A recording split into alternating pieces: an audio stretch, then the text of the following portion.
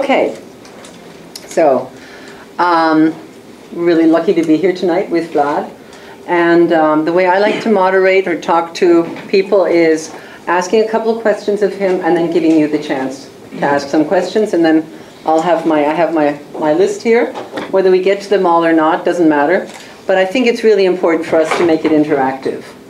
And seeing as many of you are Russian, feel free to disagree. If there's something we say, nah, you know, I mean, Americans are so polite. I'm from Germany originally. Americans are so polite, but seeing as we have mixed company here, go for it and say something that just makes it much more interesting, right? Well, maybe I should have asked you ahead of time. I don't know. I'm just taking it in. All right. So let me ask you the first question. Yeah. Can you explain to us what RingCentral does and how did you get the idea? Sure. So firstly, I'm really happy I'm not following the guy who sold Skype, because that'd be a hard act to follow. So this is, I'm an opening act there. How did I get the idea? So ancient history, right? So I founded the company back in the 90s, and some of you were born then and some were not probably, but I did a company back in the 90s called Ring Zero Systems. And so my background is technical. I'm a software engineer. Wasn't born here, but I came here as a teenager. I was one of the early guys in software. For whatever reason, it appealed to me, sort of before it was in vogue and all of that. And in any case, ancient history is that I basically had a consulting company, and we were dealing with a bunch of hardware manufacturers, and we were sort of at the leading edge of what eventually became known as multimedia PCs. So when I got started, there was no, people can hear and see me, I assume, right? So PCs were sort of stopped being just computing machines, and they were getting things like audio, and video, not so much in the way of moving pictures yet, but more still frames, photos. So we were sort of involved with some of that work, and also communications. So long story short, very first machines that were capable of voice processing, we were involved with some of those very early developments, okay? Sort of as consultants, technical developers. And basically what happened is we were asked to help integrate a third-party application whose name I honestly do not remember at this point, because I only remember good things in life. And this is one of the few times when I basically said no to a customer, and they said, but what do you mean? No, why not? And I said, well, because we think that we can do a better app. So they said, you are surely kidding. And we said, no, we actually are not going to integrate, and we actually are going to develop our own app. So we did. So that app did well. We ended up bundling that application on most computers for a number of years. We shipped about 25 million of them, of our applications worldwide, lots of languages. It was very interesting. We had people of various nationalities, much more exotic than German, I should say, all in our labs. I moved 34 times. Okay? All in our lab, all at the same time, with all of these translations, and I had like 50 people like beating at it, in various versions of Chinese and Japanese and, and so forth. But it sort of worked out. Now, what that application did, that voice application, it was basically a mini PBX. So it was an application that put an answering machine and a sort of fax, software fax. When was this? This was in the 90s, so we're talking early. 93, 94, yeah. So you were very much ahead of the... Yeah, well, there was no curve, we were there. Ahead of the curve, no curve. We were just there, So, but this was one of the very first sort of PC as phone, PC as fax applications. And they did, pretty well, and we ended up, shipping more and more units, and then eventually selling the company to Motorola, which was a customer at the time.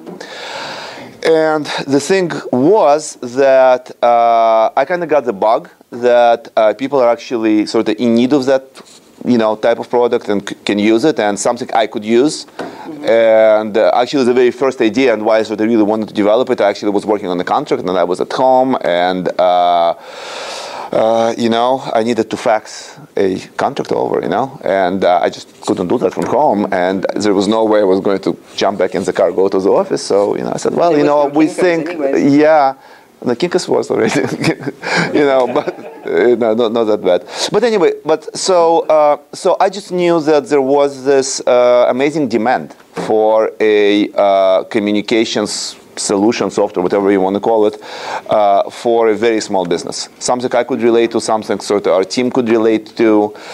And the other thing we could all relate to is that this PC platform, Windows platform, and Bill Gates is absolutely, totally one of my heroes, but it really, really sucks. It's really bad. It doesn't work, okay?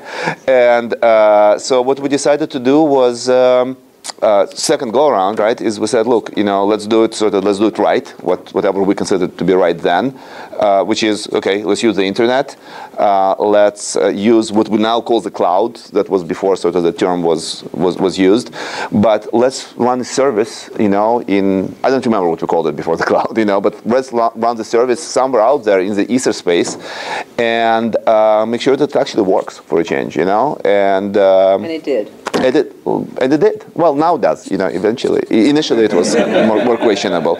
But that's it. All right, I put so many questions in between, Alice. So I asked you before, you bootstrapped the company. How hard was that? Well, before I bootstrapped, it was very easy because I was completely available, Right. So which company are we talking about? Actually, we're talking about RingCentral. I said This current company. Right, the current company. Gosh. So, and you bootstrap, and at what point did you start raising funding? At what point did you realize I need outside funding?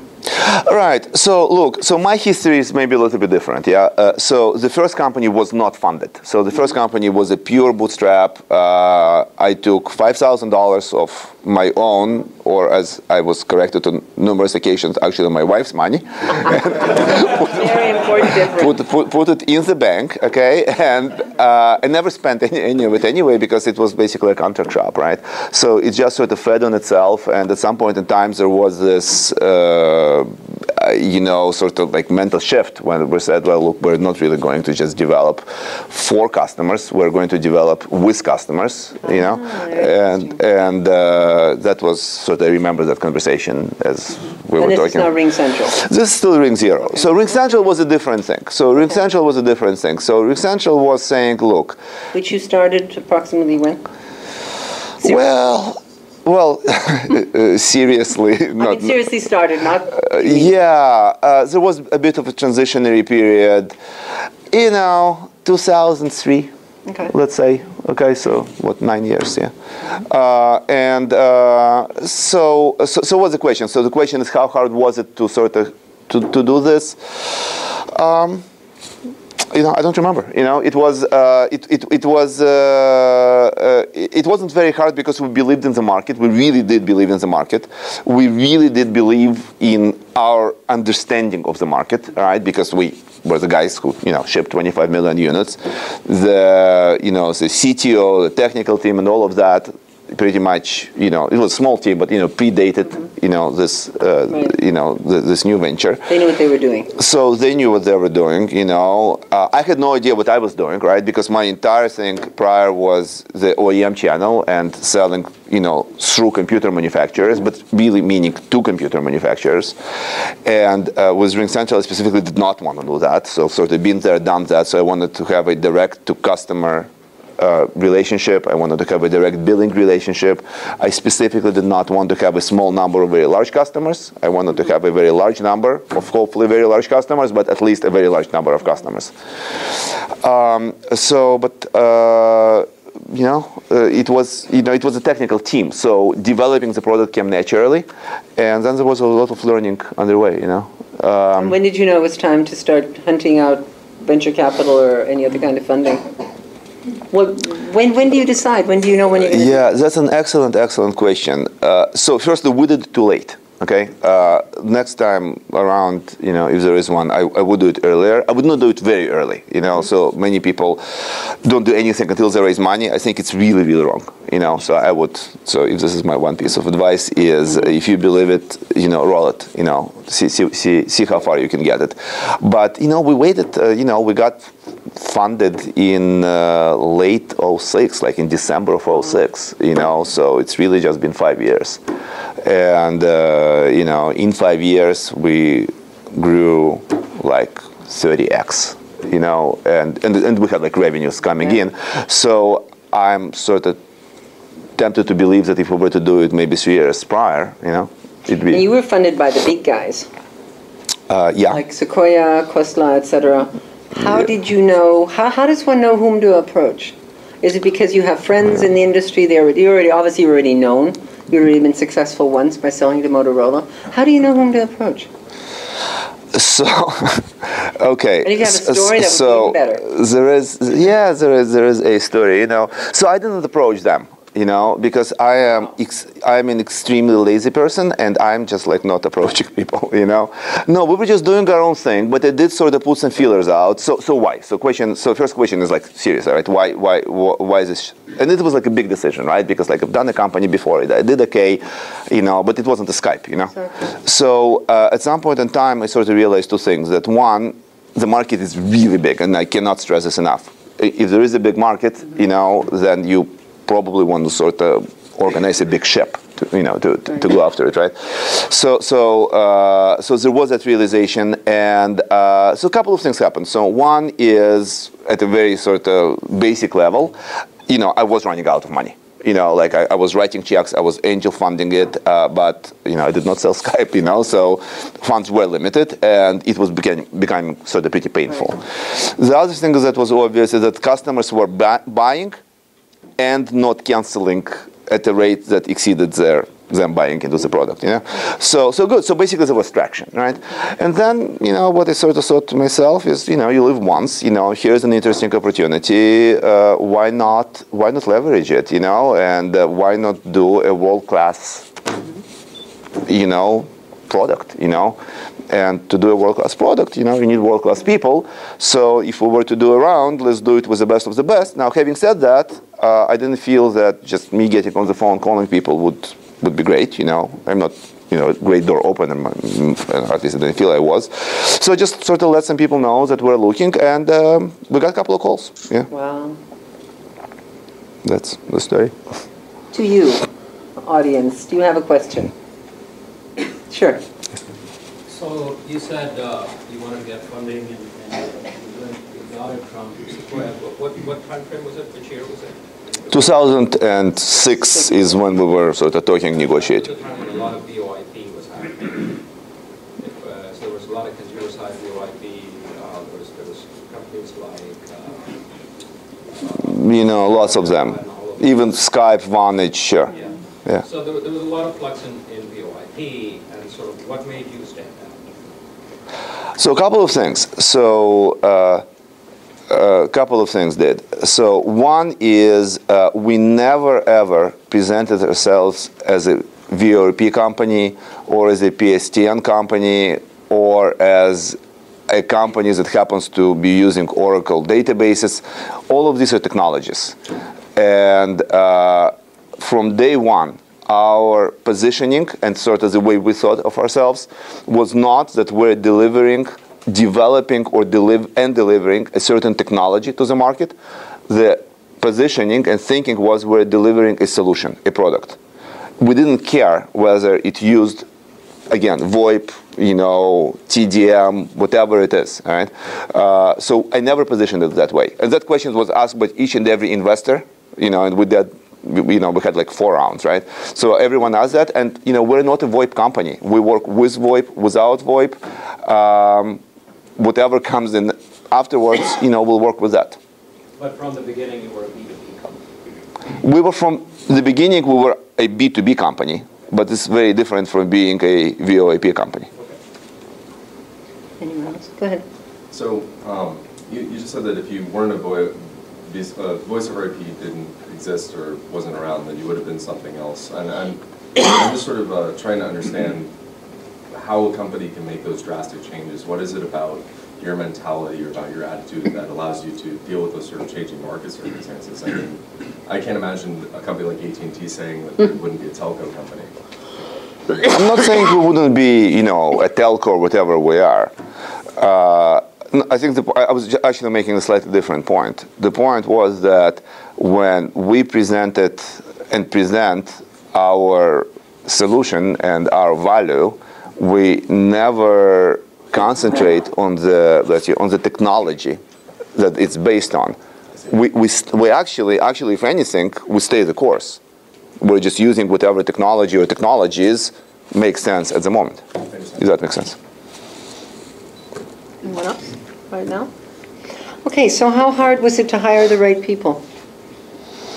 Today I was at a funny lecture at Stanford, and there was a guy who was just starting a startup. He used to be a VC at Draper Fisher Jurvetson, and he hired people that he went to school with as an undergraduate at Stanford, not the ones in between. So the question is, who did you reach out to? How did you know whom to hire, and that you made the right decision?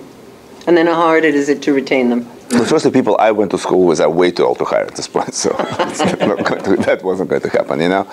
Look, so you know what? Let me actually answer a different question. Sure. Okay, which a different question would be who are the right people to hire? Because yes. I think that's maybe a better question, and then I'll answer yours. Right? And so, firstly, who the right people are really changes as the company matures. And people who were right for us when there were two of us, and we started with two guys, both named Vlad, okay?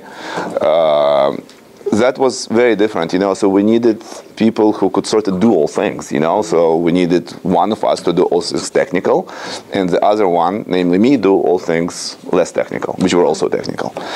But look, as the company grows, right, so again, we started, you need generalists. Initially, you need generalists and sort of people with, you know, guerrilla fighter mentality and no holds barred. And, you know, there are some Russian speakers here, I hope. So Lots. Okay, no партизанщина такая, да? And everybody is, you know, is a one-man army or one-woman army. So initially we needed those people. As we matured and as are maturing, we transition from, you know, a band of generalists to, you know, a somewhat organized troop of specialists. So and it's a completely different situation. So now we have people, you know, 5 or 15 people doing the job that one person used to do. But they're doing it way, way, way better, each and every individual part. It's more expensive, but the end result is hopefully world-class. Now, how the hell do you find them, all right? So, initially... I mean, the good news in America, you can find them and fire them. So at least you're not in Europe where you're really bound to, you find them and you got to stick to them. Yeah, but there are obviously expenses involved. There are opportunity costs, you know, you train them and then they leave. It's like there are all kinds of things, you know, so you sort of, you know, want to be diligent about it. Look, I don't have a great answer, you know, like at this point, you know, we deal with lots of agencies, you know, we have, you know, word of mouth, you know, we try to have sort of people happy, you know, there are some people here from our company, so hopefully they'll agree, but we try to keep them sort of in, you know, good humors and happy. They said very nice things about you. You know, well, that was training, you know. I know. So you trained them, you know. Right? So our original team was basically a bunch of Russian guys, which was accidental because I came here really early. I came here in the 70s as a kid. Oh. I actually didn't know other Russian engineers, you know, professionally certainly didn't know them. And it just so happened that somebody referred somebody and they knew some people and we were in the sort of offshoring mode before there was offshoring, just like we were in the cloud before there was cloud. Interesting. Anyone have a question?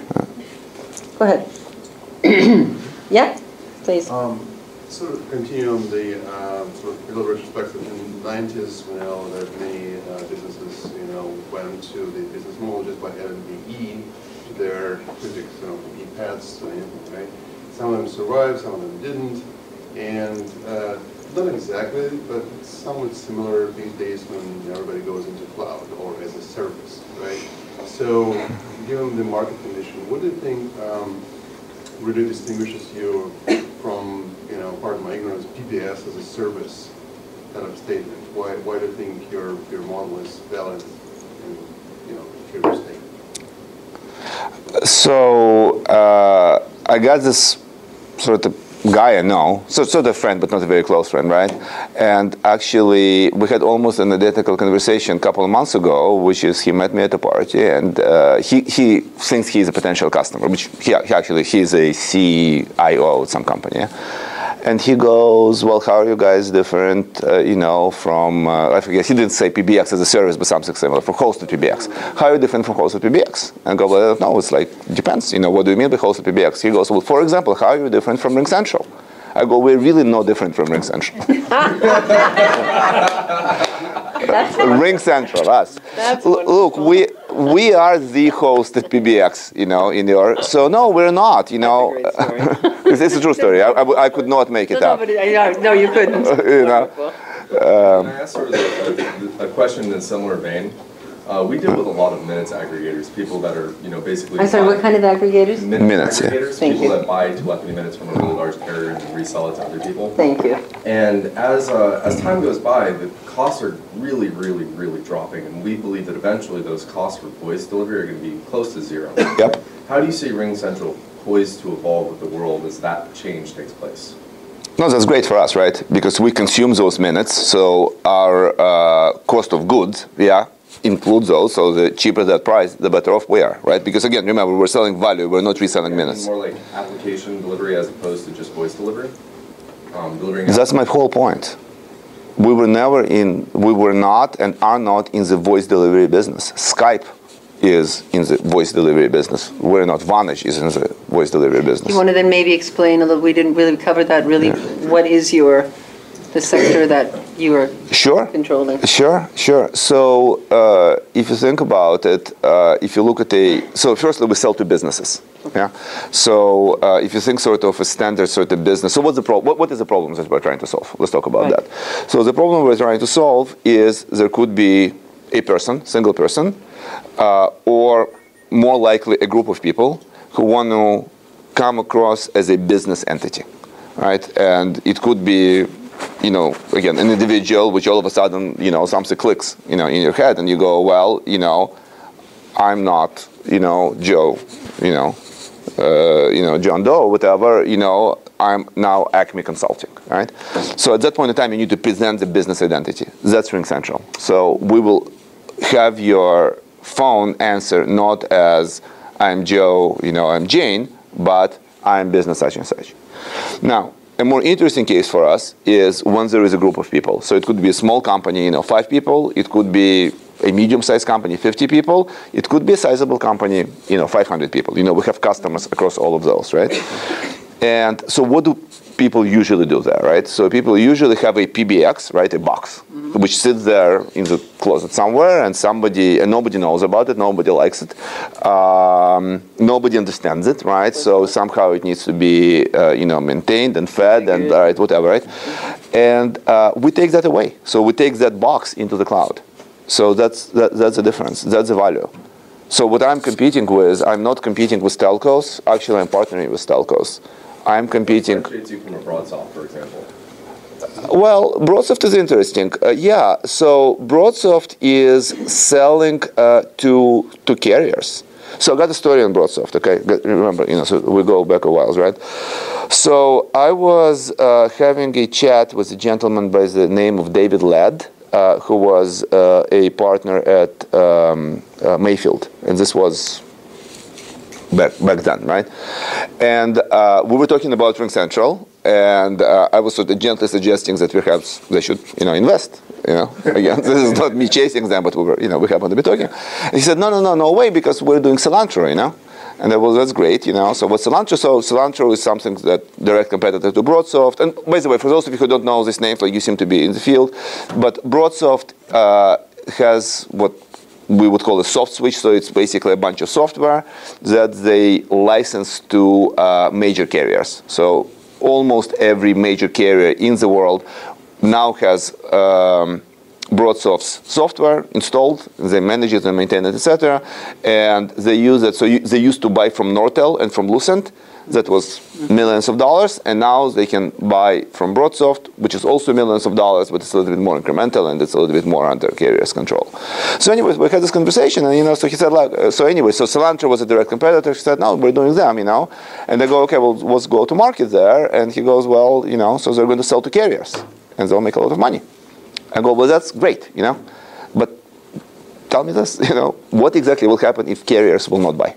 And so that's been the differentiator for us, right? Is we always went direct, and it so happens that Cilantro didn't do well, BroadSoft did do extremely well, but we have accounts in common. AT&T is a customer of theirs, customer of ours. They tend to position for larger businesses. We tend to position for smaller businesses. Thank you very much. Yeah. So you mentioned that, early on the kind of person that you needed in a thriving company was one kind, and today it's a different kind. You are still there. So help us understand what kind of changes, thinking changes, mindset changes you've had to adapt yourself as your company grows, and what do you think is still sort of challenging as you keep going? Okay, so remember how it was supposed to be easy questions, this was going to be a relaxing evening? Okay. I wrote So we talked about that. about audience. Wonderful Good question. one, good one. Wonderful question. Yes, very good. Okay, so I'm not immune to any of that. Okay, so first I have changed a lot, and it is a work in progress, and hopefully it will never stop, because once it stops, you die, and that's not a good thing. Okay, so but it's the same thing. Again, you change from firstly you do everything yourself, like I used to. Okay. To you lead, and lead is it's an interesting notion given the cast of characters, okay? But you sort of, try to lead a small group of people who are all very strong individually, right? And can do a lot of things. And, you change from that to trying to build a world-class company. It's a different job. It's not better or worse. It's just a different job. Again, the biggest, I don't know what's a good example here. It's like, I don't know if people are into cars or whatever. Building a one-off racer. Use a nice German car as an example. Like Porsche. Well, I got one. I know you do. Yeah. I know you do. Okay, but yeah. So Maybach, Maybach, they're just closing that one down, So anyway, I don't know if I'm really getting across this one, but it's the big mental shift, at least to me, was: are we doing something which is good enough to? So a couple of things. So are we doing something that is good enough given resources at hand? Approach A, completely viable, okay? Lots of people do that. 2, are we doing something that is world-class, championship level, and we will acquire or attract whatever resources we need to get us there? 2 different things. And again, I really want to stress, both are viable. But if your goal at whatever stage in your life is to do something that is world class, then chances are you'll need to sort of learn how to acquire those resources and deal with the people who make those resources available to you. Do you have any special plans about the future? Like, what is your vision for tomorrow? For yourself and your company or companies? Question was, does he have any visions for the company for the future? Sorry, for me or for the company or? For you and your Both, company, right? your company. Yeah. Well, hopefully there is a future, So like I hope to wake up, for a number of more mornings and all of that. Well, look. So I continue to believe in this market that we're in, right? So the market is every business in the world sort of at potentially as big as every business in the world, certainly every small business in the world. And we can sort of debate what small is, whether it's 20 or 50 or 200, I don't know, But it's a big, huge, hundreds of, I don't know if hundreds of billions, but maybe like $100 billion worldwide opportunity. So it can, keep me busy. We're not anywhere close to sort of, having made a sizable dent there. So you didn't, I go to a lot of these events where they say we also have to pivot and iterate and pivot and all that. It seems you did not pivot a lot. You kind of knew where you were going and you went for it. Well, so how many people here snowboard or ski or something? I don't know. Like if you don't pivot, you'll fall. So you have to pivot. You have to do this, but you still have to know where you're going. You can't. You have to make small. You have to make small turns, right? But if you were to get there halfway, and you don't know what that halfway is because you're really chasing the horizon, and you will say, no, this is not so good. I'm going to change. That's not great. Right. So I would guard against that because there will be many people, who will, from the very best of intentions, give you advice that would involve more than a pivot and more of a turnaround, reversal. Exactly. And I would, think long and hard before you take that, assuming you believe in what you do. So one of the things someone asked me, so what are the 3 to 5 distinct events or decisions that you made that defined your success? That's a tough one. Well, look, obviously one is to launch onto this, right? So I assume there are entrepreneurs here and people have done this. I'm not hopefully the only person here who has done it or is thinking, at least thought about it. And, it involves, writing a check, like opening up a bank account and taking some of your personal funds, putting it there, and maybe you see it, maybe you don't, right? Mm-hmm. So more importantly, it involves facing risk, in other words. So you take on some personal risks, right? Then you get some other people, and they believe in you, and you sort of don't want to let them down, and you have to convince them. And then once they're in, you have to sort of keep the fire on. So those are all so the genesis part was obviously sort of one such point. Look, obviously for us, this institutional funding and Sequoia and Vinod Khosla coming in, that was a big deal. The company has changed substantially. So that's number 2. Was that something you would say that you did? Something you were able to bring about, or was it a marriage of good events? You had a good product, good ideas, you knew good people, and it kind of happened? Well, I mean, it happened. I don't know, kinda. I don't know how to define kinda. I mean, at Sequoia. I shouldn't have said kinda. At Sequoia, at Sequoia we had 7 meetings, and honestly, the last time I came, I said, look, I'm happy to be here literally every day. I just need a parking spot because I keep circling the building, do something, So I don't know about kinda. I know it's a lot of hard work, but it is a seminal event, yeah. So when you take... Can I ask how much you got funded for? We got, well, over time, it's like tens of millions of dollars. It's pretty sizable. Initial round was a little bit over 10. So. Wow. But yeah, no, not too much. No, don't take as little as you can. Yeah. Don't because if you want to elaborate on that, because I think that's more of a modern approach to which VC funding. Take as little. Yeah. You want to elaborate on that a little bit? Well, so a couple of things. So firstly, if you take $1, you've mortgaged your soul. So your company is not 100% your company. That's with $1. So from that perspective, taking $1 or $1 million, or if you can do $100 million, is all the same, right? Now, having said that, leave some firepower. It depends. It depends on the situation. It depends on the business you're in. It depends on many things. But try to make sure that when it's all said and done, that you still have something left, because they're very happy to take it all. Yeah. Questions from you? Yeah.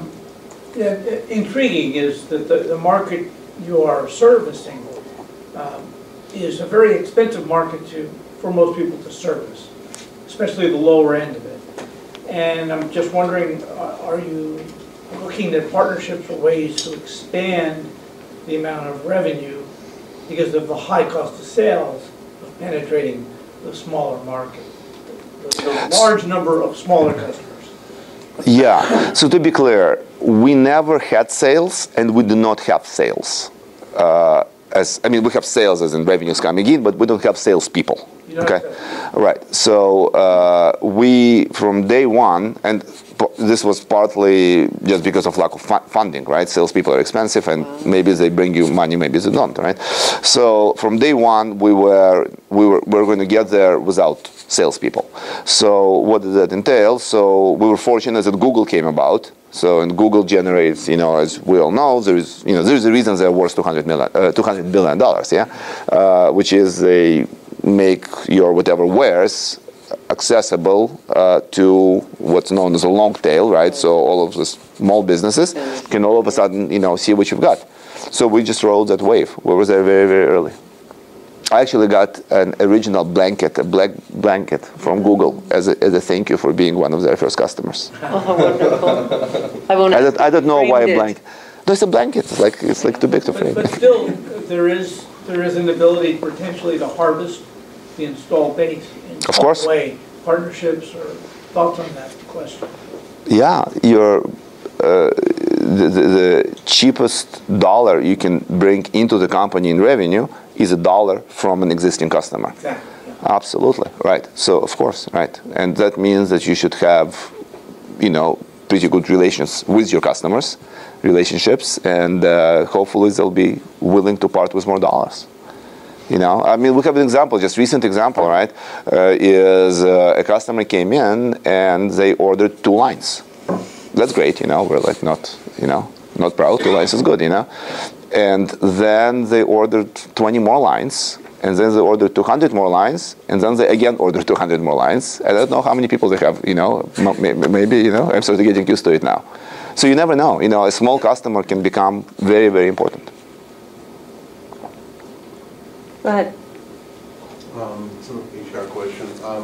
So approximately how many engineers do you have now I think the geographic distributed use of short development facilities? How do you keep people motivated, staying with you, buying into your ideas when they don't get to work with, specifically with leadership every day? How do you keep them, up and running? Well, that's a positive, right? They don't have to work with me is a good thing, right? But okay, so a couple of questions there, right? So how many engineers? So I don't know, developers, QA engineers. How do you count? Overall, a couple of hundred at this point. It started out with a couple of dozen, probably initially, offshore. Okay, so that's one question. As far as how do you keep them motivated, we give them a sense of purpose, hopefully, they hopefully like what they're working on. Generally speaking, what I find is that people tend to want to excel at things, and once we sort of came out and said out loud that, hey, this is going to be a world-class property that you're building, people started more or less lining up because everyone wants to work on a world-class property, So I've watched you guys for, it seems like forever, and I always ask myself why no one has acquired your company. Is it just an unwillingness to sell? Why hasn't anybody acquired you? And second, what was the closest, if at all, that you've ever come to being acquired? Did you all hear the question? Like our company specifically. Well, so the first company did get acquired, right? So Motorola. Oh gosh. So it's a little bit hard to acquire us because we have no idea what we're worth, because we are like jokes aside, we are in this $100 billion market, and the market overall penetration of the entire market, like all of the competitors together, maybe like 2% or something, So, okay, maybe 5%, I don't know, but it's too early, So I don't know. But has anybody ever tried to acquire you? I imagine somebody has at some point.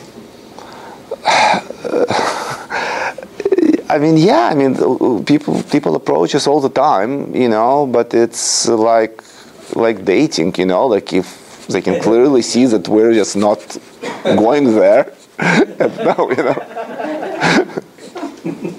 Go ahead. Please. I'm interested in how you went from that couple of dozen engineers, sort of like that very initial hub, up to a 300-person organization, right? And you maintain that culture and maintain that level of excellence, and sort of like, because we're going through this right now ourselves, how do you go from this whole like generalist approach into these specialized fields without people feeling like they're being, you know, taken over, their areas are being taken over, because there's a lot of that type of feeling and emotions that go on, and sort of how do you build that entire structure that maintains? Is it you bring someone who operationally is just excellent at this and just bang, bang, bang, sets it all up, or is it sort of a gradual flow? What's the vision that guides that hiring process? Just the entire metamorphosis that happens. Yeah. So, okay. So firstly, we did not maintain the level of excellence. I would like to think that we vastly improved the level of excellence, right? Again, by applying substantially greater resources to it. Okay. So that's number one. Number two, so actually people ask me, like, I even had that question fairly recently from one of the people at the company, and the person was concerned. He says, well, you know, there are some old-timers here, you know, and like, how do I deal with them? What happens if they're good enough, you know? So I'll give you the same answer I gave him, you know, which is, look, there are no sacred cows, all right? And if you're holding on to a person just for the sake of tenure of that person, you know, I mean, there is a reason why we're in the U.S. and, you know, you can relate, and not in Germany or, you know, Holland or something, which are wonderful places to be, you know, like all kinds of reasons to be there. But, you know, I mean, we don't have the labor laws that are that oppressive. So the answer I gave is that, look, you know, how is this fair to everyone else and to you personally, and, you know, for that matter, to your wife and your family, that I know you're skimping on them because you're here with me and it's 8 p.m. now, you know? And how is it fair to all of us if you have a weak player, you know? So go deal with it, you know, you can find a different job, do. If you can't, okay, you know, it's a free country, and, you know, I'm sure there are lots of places that would like to, yeah. Is it hard to hang on to the engineers with places like Google, Facebook, et cetera, et cetera? Really, I mean, knock on wood, you know. No, well, I don't know. Like, people don't seem to leave, you know. I don't know. He's doing something right. Look, we try to not. Well, firstly, we're underpaid to begin with, you know. So if they think that they're getting top dollar, you know, like, we're just not getting that mentality. They never even start with us, you know. But again, these are people who like what they do and they like the environment, and we try to be diligent. And especially with engineers, we seem to have a pretty good track record. You know, maybe it's because we and the CTO have been at it for so damn long, you know. With some of the other disciplines, it's more of a learning experience, and you know, hopefully we'll get a better hang of it too. But overall, you know, we're, you know, sort of holding our own. You know, I can tell you that more people join us from some of these better-known companies that leave us, you know, so for them. It's very interesting. Anyone else have a? Sure. Do you fear the telecoms, like the large telecoms? I'm sorry, I couldn't understand your question. I couldn't hear it. Do you fear large telecoms? Oh, okay. And just throwing out a product? Yeah, look, I mean, it's like, you know, death and taxes, you know, like, it's going to happen, right? Large tel, you deal with it, you know. So we deal with them, you know. So we try to stay close to them. So we have two large telecoms who are customers and channel partners of ours, and that's AT&T and Rogers, which is a big mobile carrier in Canada. Do we fear them in the sense, can they hurt us? They can absolutely hurt us, you know. But, you know, I don't know. You ride your car in the street, you know. Do you fear, you know, a big semi-truck, you know, that's, you know, 16-wheeler? Yeah, I mean, you try to sort of not get in its way, right? Wait, sorry, you had a question. Yeah, I did. It was back to the team of engineers that you're keeping. One of the things that I read about RingCentral before coming here was that part of the philosophy was no bullshit and no yawns. So wondering if maybe that was someone being colorful with the writing, or whether you mentioned that as part of your philosophy. Yeah, no, I meant it. Yeah, that's my quote, and I do mean it. You know. It does not apply to the CEO himself, by the way, I should say. I am allowed to do both. I didn't hear that. What's the quote? Pardon? You didn't hear what, the question or the answer? The quote. The quote. Oh, the quote. No bullshit and what? No yawns. No yawns. Yeah. Do you So have, that's do you the have another quote. more interesting version? Please. This is not good enough, guys, you know? It took me 20 years to come up with that one, you know? Okay, I'm sorry, there were more questions, please. Many companies that go after the SME market choose to do it through partnerships with whatever service providers that already have businesses with the SME and the companies. Seattle-based Parallels works through 800 service providers to deliver the software solution. What are your thoughts on partnerships? Have you considered partnership strategy versus your direct touch? So as I mentioned, right, so we are working with AT&T, we are working with Rogers, we are, working with a number of other carriers I can, discuss here. So yeah, absolutely we have considered. As I also mentioned, my first business was entirely partnership based. So we had no direct access to the end user, okay? And so the way I thought about it, my silly little analogy maybe is like, riding like at a rodeo, riding a wild bull. Not that I've ever done that myself, but how I would imagine, if you're really good, you can stay on for a while, eventually get thrown. I mean, the bull is just stronger than you are, okay? And that's how I feel about this, is can you build a really successful company? And Parallels is a fantastic company, okay? Can you build a really successful, high revenue company on this, what I would call OEM or partnership model? Clearly you can. What we're trying to do is build something like a Salesforce.com. Maybe something, I don't know if Google may be too big, but you understand, we're trying to build at least a national brand. Can you do a national brand through those partnerships? Maybe, I don't know. To me, a direct path to customer seemed like a safer way to go, let's say. Yeah. So a question about building national brand.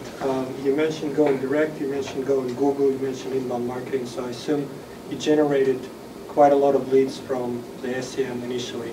As you go in national, that's going to dry out. So how do you scale beyond that while still maintaining profitability? What's your recent sources of those leads? And what are your next sources? What is going to make you a billion-dollar company? Where are you going to drive them? Yeah. So again, first let's get back to the market. And overall penetration. So overall penetration is tiny, okay, and the market is huge. So is it eventually going to dry up? Yeah, and the sun is going to cool. We're a long way from that. Okay, that's number one. Like seriously, we're seeing an upswing and it's curving up, not down. And especially since, you drive up and down, 101 and every second billboard says cloud in it. And our first billboard just got up on 101 and even our billboard also says cloud. Even though it was an afterthought, so it's like just sort of handwritten there. So go check it out. So look, there is a way better adoption of this cloud mentality, and more people are just sort of buying into the notion. So that's coming up. There is the international aspect of it. So we're today in US, UK, a little bit in UK, and in Canada. Well, that's a small part of the world. Obviously there are other opportunities. And then there's a whole bunch of activities that one can do outside of SEM.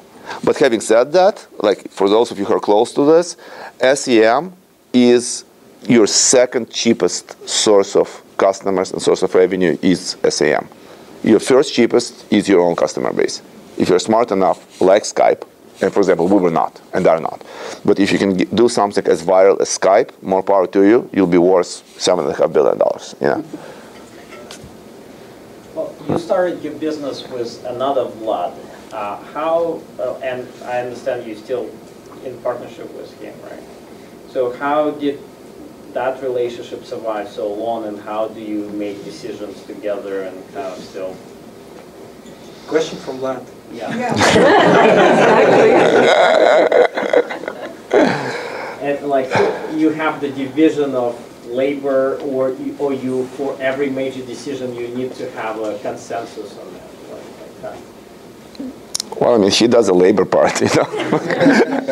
I do talks, you know. So again, so he's a CTO, yeah. So he is a key architect. So I will advise and opine, but I will generally not override key technical decisions. Okay. I don't think he perceives himself as a business person, you know. So the things like funding and investor relations and all of that, and you know, marketing, whatever, that would be sort of more in my court. So it's complementary, you know. I mean, do we fight? Absolutely, we fight. Yeah, but sometimes sometimes I'm right. Yeah. Let me ask you, what kind of mistakes did you make? What kind of mistakes would you say in general here to the entrepreneurs? Things that you should have avoided, learned, that passing on your wisdom to them? So I have a cop-out to that, okay? The cop-out is this. I know, okay. So I went to this event. So one of our investors is Khosla Ventures, right? Vinod Khosla, right? So Vinod's sort of a big guy, right? For those of you who don't know that name, look it up, okay? But he's, pretty famous person. And he has this personal friend of his by the name of Bill Gates, okay? So what he did is he organized this event with all of the portfolio companies, and it's a very large portfolio, and we all had the chance to have sort of this type of a, meeting with Bill Gates being in the seat, you know, so that was kind of interesting. So somebody asked that same question, right? And the question went, well, Bill, you know, what do you think about all the mistakes you made, and like, what would you do different, and so forth? So I'll just quote Bill's answer, and I know Bill, okay? Very valid. And so Bill Gates' answer was, he said, yeah, we did all kinds of things wrong, you know, but you know, in the end it kind of worked out. That was worth a question. Okay. Anyway, go ahead. What do you think about Twilio? You think it's going to come into your business, what you're doing, and is it a paradigm shift? Any opinions, thoughts? I'll tie it to the other question about carriers and telcos. I think Twilio should be really afraid of telcos. I don't know. Look, no, Twilio is an interesting company. Yeah, Twilio is an interesting company. They clearly have a following. It's a very different business model from ours. So we provide end-user package solution to, a target customer.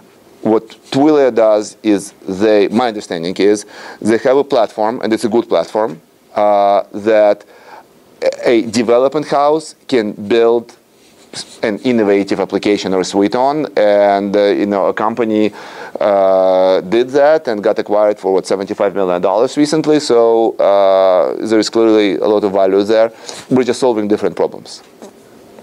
But I have to say, to their credit, okay, is they also took a very distinctive approach to it, as opposed to we are a VoIP company, we're reselling minutes, we're saving you on phone charges. They have absolutely, defined sort of a value-added niche, which is different from everybody else, including from us, and more power to them. What about anything coming from the open source community? Excuse me? Anything you see coming out of the open source community? Something about Asterisk, perhaps? Well, I mean, we use open source as much as possible, yeah, I mean, Asterisk in particular, so remember, the first company predated Asterisk. I have, sort of some fairly strong opinions about telephony running on PCs. So I just sort of don't believe in that whole approach. But if you're running a business, like for sort of what we would call enterprise enterprise class, I think Asterisk is just fine. Not carrier class, not multi-tenant really. Okay, I still have a good one. Hold on. One more. Oh no, you go ahead. Go ahead. I'll find mine again. You're good. Other than the obvious, why did you put your support in sales reps in developing? In where? In the Philippines, in Manila. Well, how do you mean? Well, what do you mean other than the obvious? Like your support there. Yeah, but other than the obvious, meaning what? Other than the obvious answer, if it's cheap and low cost, is there any other reason? They speak English. Okay. cheap, speak English, good attitude, sort of service-oriented, sort of in a, in the positive sort of spin of this. Yeah, I mean, they, they can, they're one of key advantages we have is that we have, so a sizable, call center in the Philippines, and it's doing really, really well, and we have, it's amazing. I went there for a Christmas party, and there was this huge, room, not a room, like a, pavilion, and it was really scary. And they go do you realize that, you're one of the better known Philippines companies? And I go, I never thought of myself as a Philippine, company, But yeah, but maybe that's part of sort of the secret sauce too. Is we try to make people like it's their company, whether it's Philippines or St. Petersburg or we just opened up an office in China. It was wild. I went to China, someone from Odessa, I don't know if those and the other Vlad is from St. Petersburg, right? So you go into this office in China, Where? in Xiamen, which is an island way down south. But it's an island basically really close to mainland, so it's swimmable basically. Is it swimmable? Yeah. Oh, okay. Yeah. I just had to make sure. Yeah, it is swimmable. Okay. But we come in and they have 2 conference rooms, and one's Odessa, the other one is St. Petersburg. So that was fine. Yeah. Talk a little about your board. How do you leverage them, to the max, and how do you avoid issues? Well, I don't know if I avoid issues, number one. But let's start with leverage. So they're really, really useful. So this is one of the reasons, and I didn't know, right? Because this is sort of my first real board. I didn't know. I just had this sort of vague idea that, hey, if this team sort of, Sequoia and Khosla, but Khosla was from Kleiner, basically, So in my mind, it was sort of the same team that funded Google, and here we got sort of the same people. Maybe something good will happen. And lots of really good things did happen, So they know people, So whenever you need an introduction, I just go to them, I don't think about things. Doors get opened, They have personal relationships with people that I could never get to otherwise. They have general business advice, which I find incredibly useful. They've seen lots of companies do well, including people like Google and YouTube and Facebook and so forth, right? And they've seen lots of companies fail, so that's just invaluable. So you go to them for advice. How do you avoid conflict?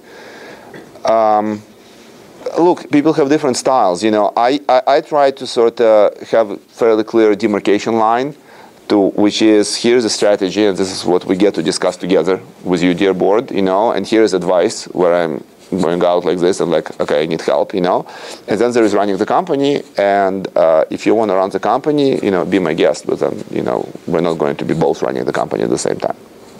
So I, for example, am very happy to do that swim from Xiamen to mainland and back, and I'd be happy to. Yeah.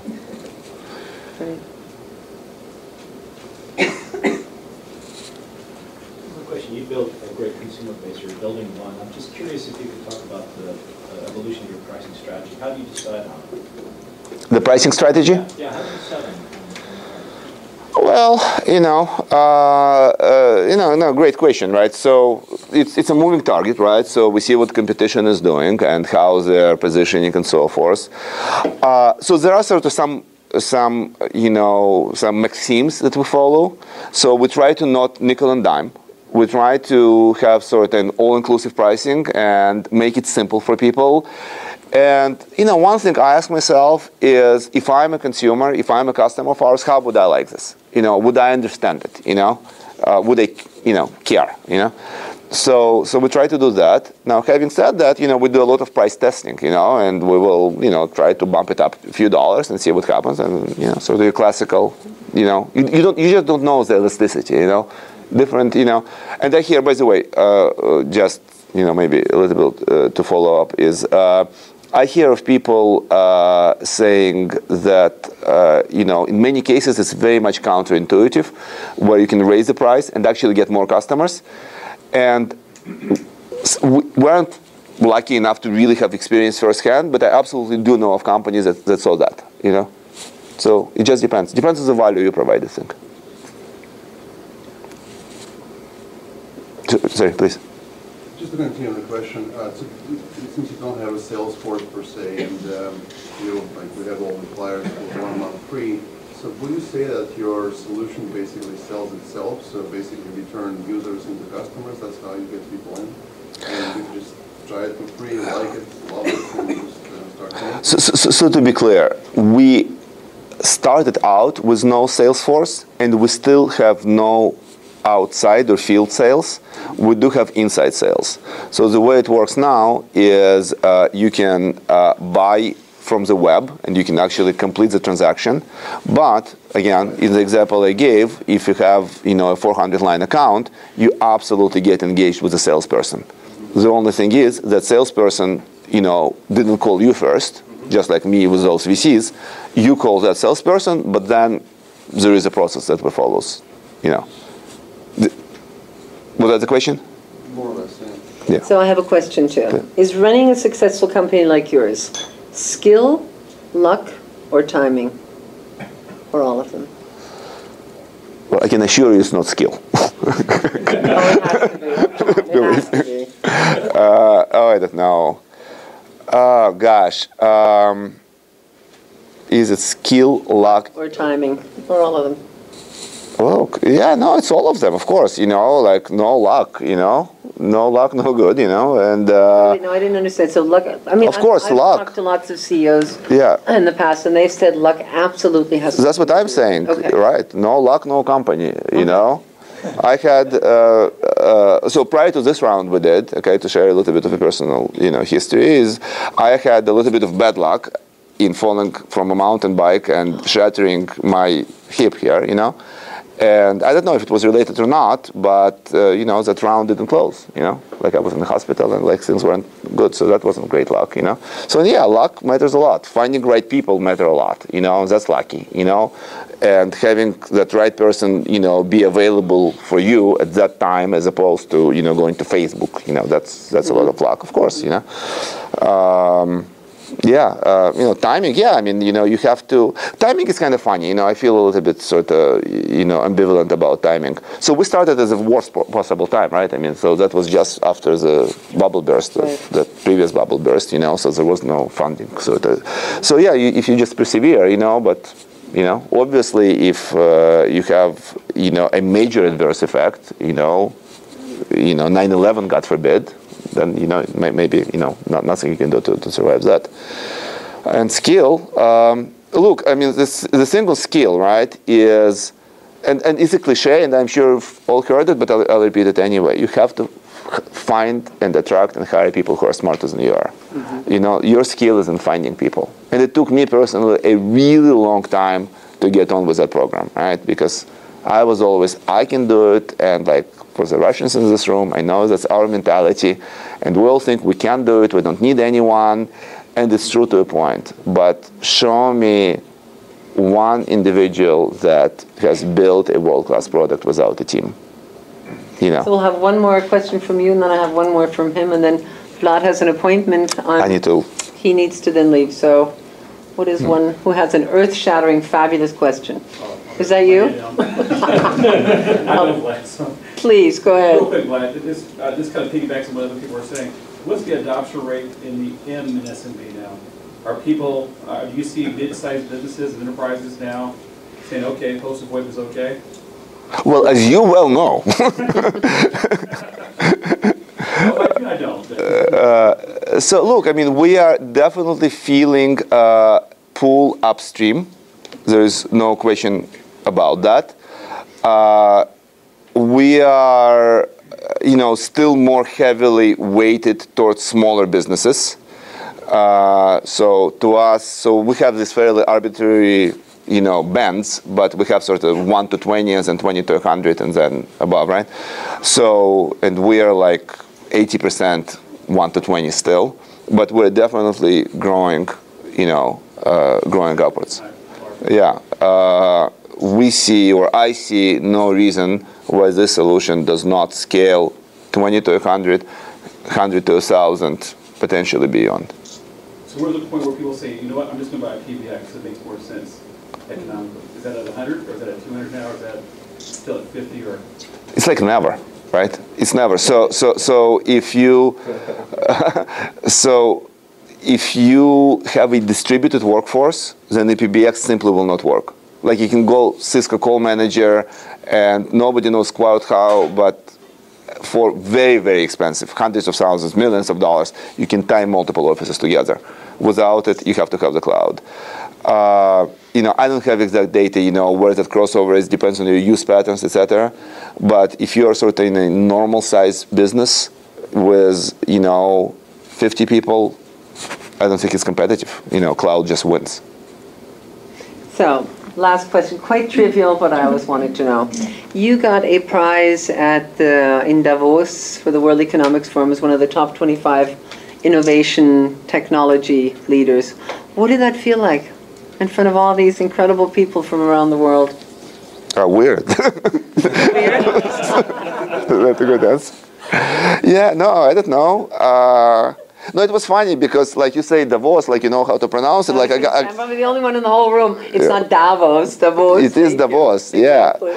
But I had one of our senior people, very senior people, who made a major difference in company. His name is Praful Shah. He is one of the co-founders of WebEx. So this is another thing about luck. Like this one person just walked in, single-handedly changed culture of the entire company. Why? Because he's been with a company called WebEx, where he was employee number 3, and then he saw it grow to 3,000, and $3.5 billion exit by Cisco. And he walked in like a couple of years ago, and he says, "Did you check your junk folder?" Because he knows me, lately. And I go, "No." He goes, "You should check because you have probably deleted this email where you may have won a prize." And that's it, really. So I actually had no idea. I didn't know what it was or what, but. When you went there, you probably realized it. Yeah, no, it's big, it's wild, but. So the good news is, I wasn't alone, right? I mean, there were sort of a bunch of people who didn't quite belong there, let's say, no, it's nice, it's nice. But again, look, people are people, right? And like everybody has sort of the same problems and issues, whatever. And yeah, I mean, it's nice that you have, literally the recognition, but like, Gates and King Hussein, whatever, sort of like in the hallways, but it's not like the, But no, it's nice. It's nice to win stuff, It's nice to win prizes. Yeah. Perfect. On that note, thank you very much. Okay, thank you. Great reception. Good. Right on time. Awesome. Hey, where am I from? Okay, thanks, you. Remember? Good. Thank you. Okay.